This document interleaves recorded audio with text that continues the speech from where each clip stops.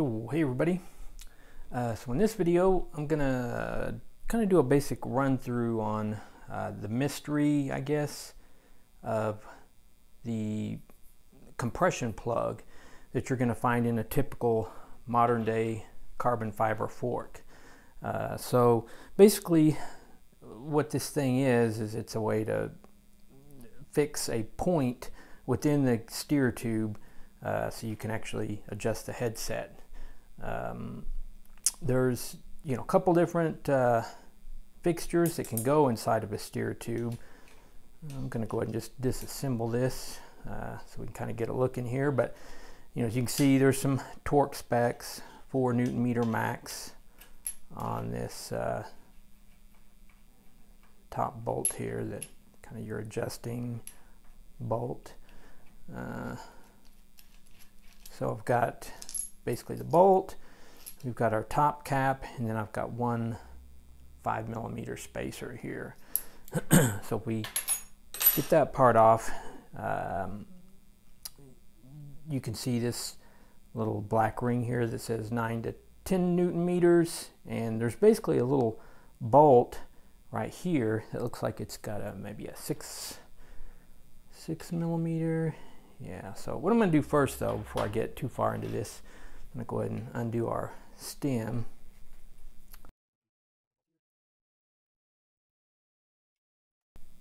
I like to alternate back and forth so we don't stress out the stem there. So at this point, the handlebar and the wheel are loose. I could just pull this stem right off of here if I wanted to. Go ahead and do that just to do it. So this is they call the compression plug. So as we break that bolt loose here, this thing will come out now. And so, yeah, like I say, this is basically the purpose of this. What it is it fixes inside the steer tube there to give you a point to, as you tighten the stem down, it adjusts the headset bearings and everything. So that's basically why it exists. So how does it work? You basically, so this is where some of the confusion can come in. There are a few different types. This one has like a little flange on the top, so it is going to fit right up against the top of the steer tube. Some of these, the top cap may fit down into the steer tube a bit, and then this piece is just, there's no flange.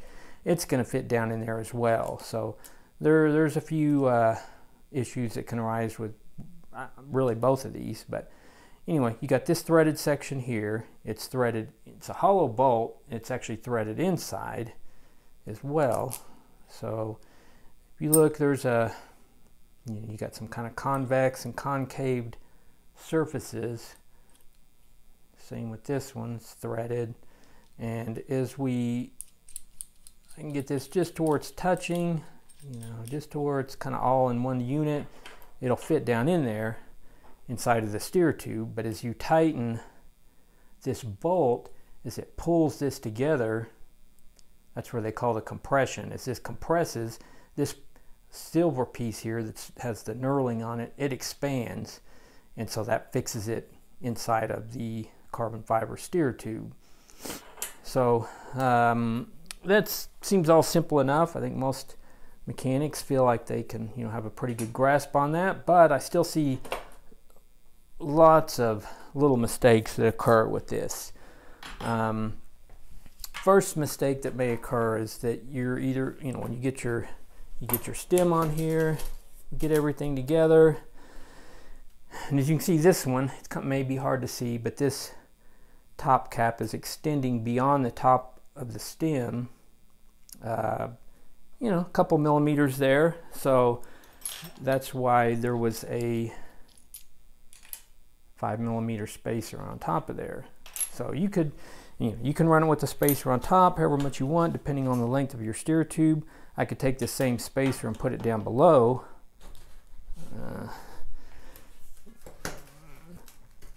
And get that all together. You can see how it's just, there's probably 2 to 3 millimeter gap where this is below the top side of the stem itself. So you got to have that gap. If this, you know, any part of the top of this or the bottom of this, the top cap there is in contact with this, it's just going to bottom out with that, and you're not going to get, you know, if it bottoms out before the headset is fully compressed and adjusted, you're going to have some play within your bearings and you're not going to get the headset adjusted. So that's number one. You got to have that little bit of a depth in here or a spacer on top to create that depth. It just depends on where you, the positioning where you want your stem. So the second potential issue is that if this, you know, the compression plug, if it's not quite tight, that thing migrates its way up, it can bottom out against this top cap as well and cause the same issues. And I've got a couple examples where I found, you know, where that happened. So we've got, once again, the dreaded compression plug dilemma. We can't get the headset tight, and so we got our bolt here that's stuck into our bolt that activates the compression plug. So this is, it's like tight. I can't, so we're going to put this in the soft jaws. This happens all the time. So this guy here just got tightened and bottomed out against the top of our bolt. So we're going to kind of pre-assemble this thing. We got our, this is on a Specialized, I think. Is this a Specialized? Yeah, it's North Rock. Oh, yeah. It's got Fuji parts like crazy. Yeah, so we got a little wedge part here. Looks like we got a little shim piece. You got our little convex ends. That's going to go in there. That's going to go into that. So at this point, we can drop this down into the steer tube. Looks like a 6mm hex key. Tighten that, fix it into place, and ideally our stem's going to be slightly above this, so that way this doesn't bottom out against that. So I got a couple other examples here. This particular example, the top cap or the preload cap isn't bottomed out per se. This one just came off a really sweaty tri-bike, I guess, or bike that had gotten used on the trainer quite a bit and sweat on. So basically what had happened here is that, you know, you can see I'm turning the, what seems like the top cap, the preload bolt, but it's actually seized into the compression plug bolt. So I can't even turn it by hand. So again, I put this one in the old soft jaws to break it loose. You know, really in this, everything was assembled correctly, but in the case of this particular one, we're getting the same effect of you turn the preload bolt and it just turns the compression bolt there. So basically what I did here is just cleaned everything up, sort of. Got the corrosion off the moving parts, I guess, and greased up the compression bolt there where that part's threaded on, and then inside there where it's threaded, where the preload cap bolt would go, put some grease on there. So, you know, you can see that bike's pretty nasty. Got a lot of salty sweat residue. So, you know, in the case of this one, just clean your bike. You know, you probably want to overhaul that headset every few months or sooner, the more you're sweating on it. So that's the first case there. This one's not a Cannondale. It's similar, where the top cap or the preload cap, whatever you want to call it there, extends down into the steer tube for a bit.